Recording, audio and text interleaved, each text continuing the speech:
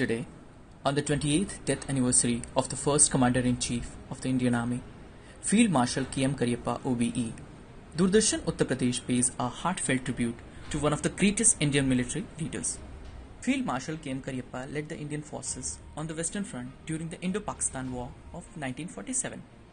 He is one of the two Indian Army officers to hold the highest rank of Field Marshal, the other being Field Marshal Sam Manekshaw.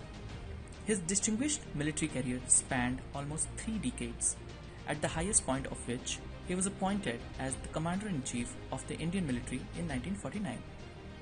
He played a tremendously important role from the Indian point of view during the Second World War.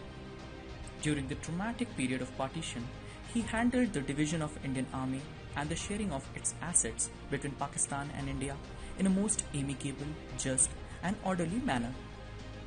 In January 1949, Cariappa was named the first Indian Commander-in-Chief of Indian Army. Cariappa retired from active military service in 1953, after which he served as India's High Commissioner to Australia and New Zealand until 1956.